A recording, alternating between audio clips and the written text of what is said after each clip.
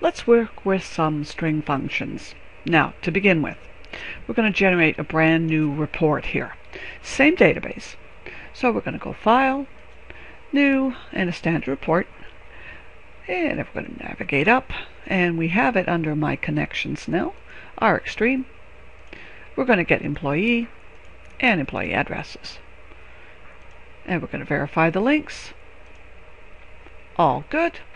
And we're going to finish this up. So they'll appear on the sidebar. Now we're going to remove the print date. Don't need it.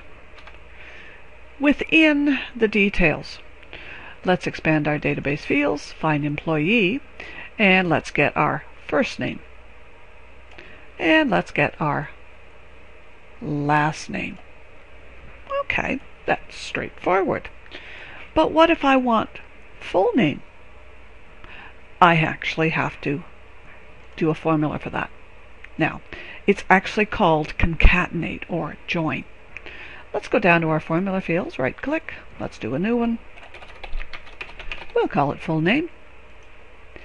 Now, depending upon the database experience that you have, some databases need a formula called concatenate. Others just do a plus sign. Others can do an ampersand. Let me just move some things around here and collapse some elements. Now notice under functions we have quite a variety of functions, and there's some type conversions. But under operators we have strings. And notice we have concatenate.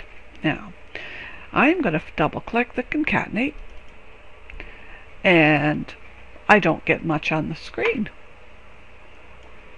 I'll try it again. You're thinking, well, there's got to be more. No. The ampersand in Crystal Reports means concatenate. So let's build this. Let's do first name, the ampersand. Now I want to have an empty space here. So I'm going to do double quote space, double quote, another ampersand, and last name. Now let's verify that. No errors. And let's bring that in. Let's see if it works. And it does. Now, what if I want the first initial of the first name? Can I actually extract out of a text string one character? Well, let's go to our formula fields and see. Let's do a new one. We'll call this first initial. Now what we want is we want to extract the first character from the employee first name. So let's bring that down, and let's do a left function, and notice it turned blue. And when it turns blue here, it means, guess what? It is functional.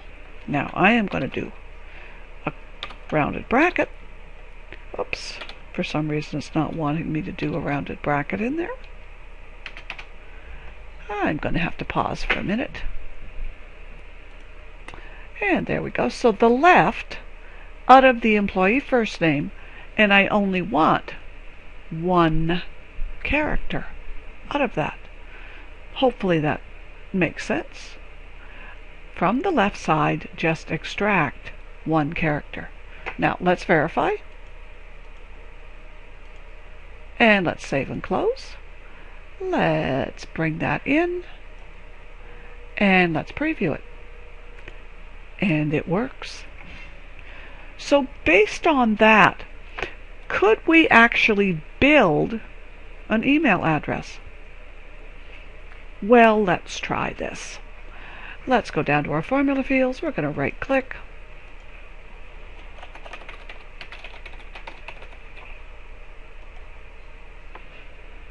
Now we're going to start with, of course, the left, which we know is simple.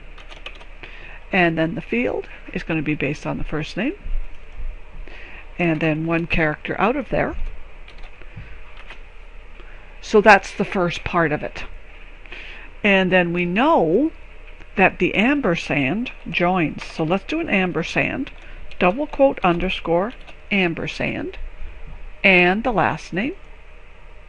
Okay, so it will be their first initial and their last name, and then what?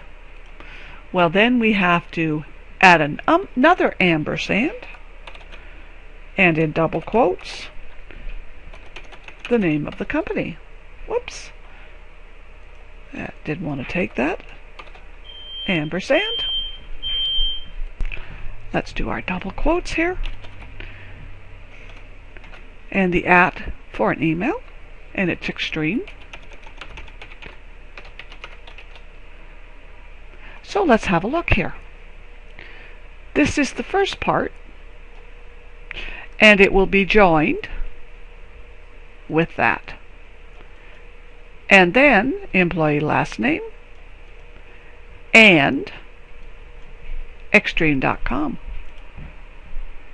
Now it may look quite long, and I have forgotten another ampersand in here because I need to join that text character. Let's check the formula. Interesting. And let's save and close. And let's go back to design and bring the email address in here. And let's verify. And it works.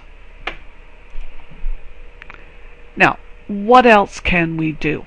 Well, let me change the page orientation here. We'll do a few more. I'm going to go to my file and page setup. I'm going to change it to landscape just so we can see all of our different formulas on the page. And we've got some space over here. So let's do another simple one. And I'm going to do upper. I'm going to get the employee's last name, but I want to change it. I want to convert it to uppercase or lowercase. Well, we come to the front. We call it lowercase or uppercase, a rounded bracket, check the syntax, and let's bring that in, and let's have a preview. So similarly, we could do lowercase. Now we also have a function called trim. Now what trim will do is exactly what it sounds like. Take away so many characters from a text string. So I could trim the first 3 characters or the first 4 characters out of a text string. And that's the end of the presentation.